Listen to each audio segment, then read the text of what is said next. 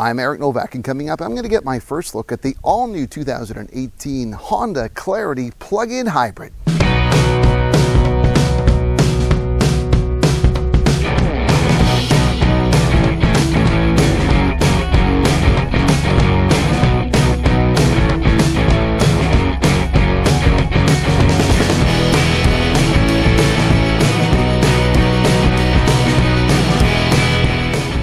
Due to a combination of both government regulations pushing for greater selection as well as consumer interest and demand slowly increasing with respect to vehicles that run on alternative propulsion systems, electrified or hydrogen, for example, we are seeing automakers continue to roll out new or upgraded offerings to meet that demand as well as regulation.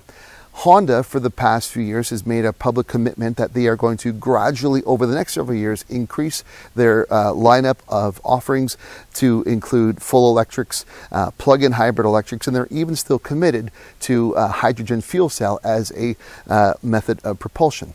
The Honda Clarity for the past 3 years has been in the United States as a hydrogen fuel cell vehicle. Last year, they also introduced a full battery electric in limited markets. It was basically a compliance car. But for 2018, Honda across North America is taking the existing Clarity and introducing a plug-in hybrid for wide sale all across North America. We are now down in Scottsdale, Arizona, as Honda is bringing media out to get their first look and drive at this Honda Clarity plug-in hybrid, and it is the feature of my latest test drive review.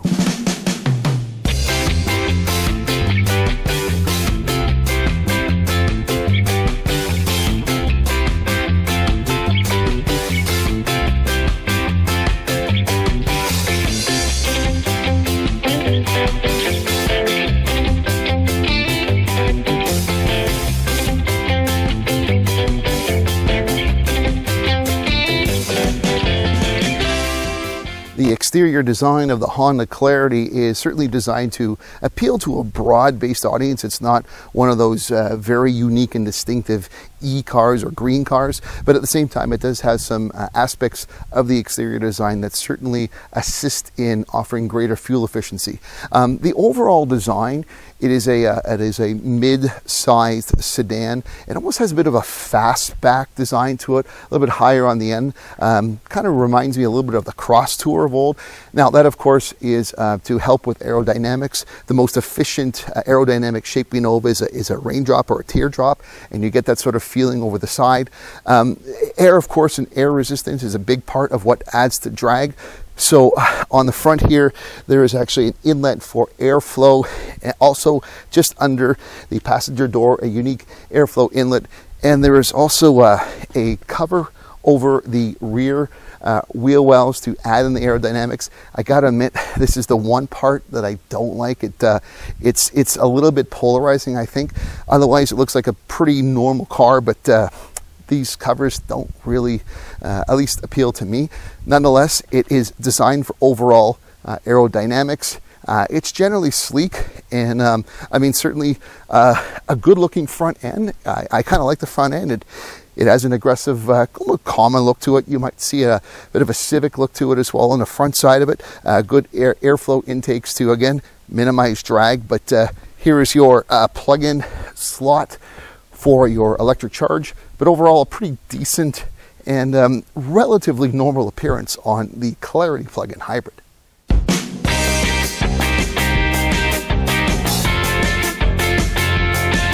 While some may point to the Clarity's spacey exterior design, it's noteworthy to point out its spacious interior design as well.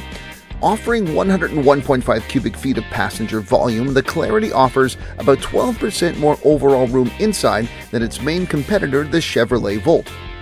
Due to placing the intelligent power unit and batteries under the floor, the Clarity also offers a class-leading 15.5 cubic feet of cargo capacity. Honda says that it's enough to hold 4 sets of golf clubs, which I didn't get to confirm despite being in the golf mecca of Scottsdale. Long items can be stored through the 60/40 split folding rear seat backs. The front console and instrument panel are modern and stylish with a tinge of minimalism thrown in. An electronic drive selector lies flat and allows for a convenient storage spot below, which is large enough for a purse or tablet.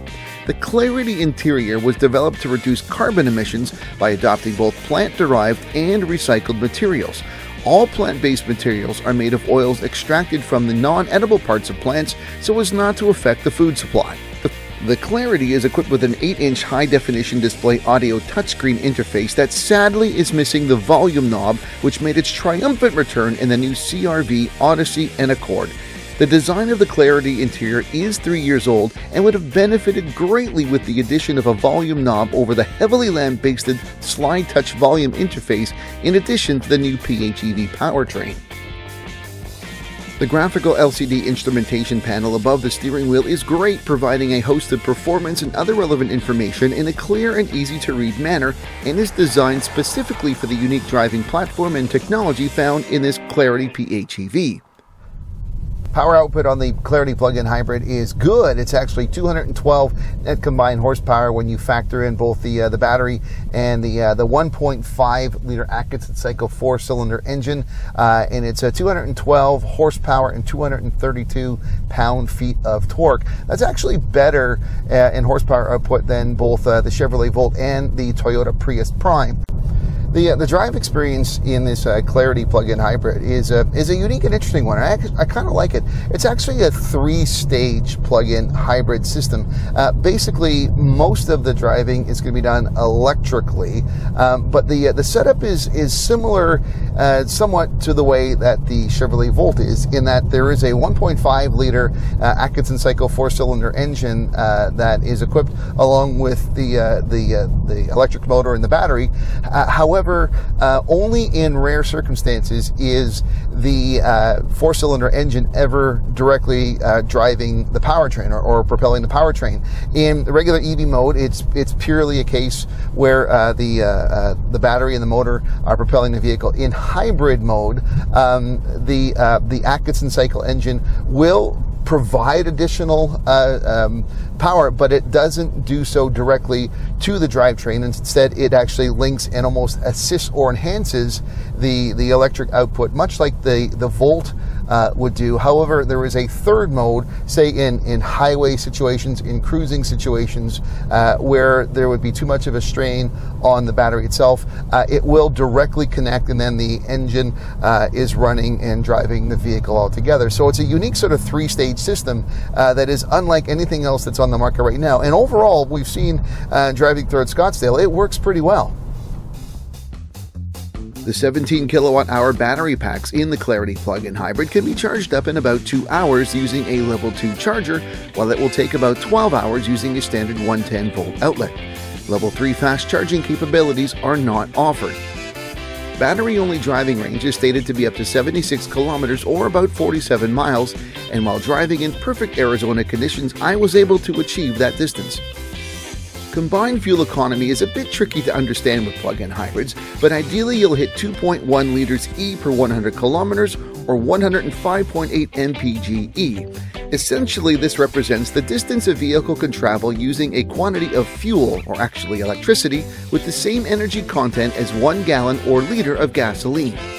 Technicalities aside, the Clarity plug-in hybrid showed a clear ability to perform at a very high level of fuel efficiency, while at the same time providing a gas engine backup to eliminate any form of range anxiety that still exists among the interested but non-committed. Overall, this Honda Clarity plug-in hybrid is a solid offering for those looking for a more sustainable, environmentally friendly choice, but maybe aren't quite ready to go into a full battery electric vehicle just yet. It's not perfect. I still think the exterior design is a little bit too much on the, hey, look at me, I drive an electric or a green car design, and not enough of the, hey, look how cool and normal this car appears to be. I also think we should see this type of technology moving up into the crossover and SUV segment, because really that's where people are taking their attention and purchases to. But overall, I think this is a really good start, and as Honda said, they are committed to introducing several more models of electrified plug-in hybrid and even, hey, hydrogen powertrain. So we'll see how this first step continues to grow and increase Honda's overall green footprint, which has been pretty strong since the very beginning of the Honda Insight way back in 2000. But that's it for this first drive review of the Clarity plug-in hybrid. I hope you enjoyed it. And from Scottsdale, Arizona, for EnviroDad.com, I'm Eric Novak. Thanks for watching. There's plenty of ways for you to keep connected with me, so check out some of my social media links, suggested videos, and I'd really love it if you subscribe to my YouTube channel.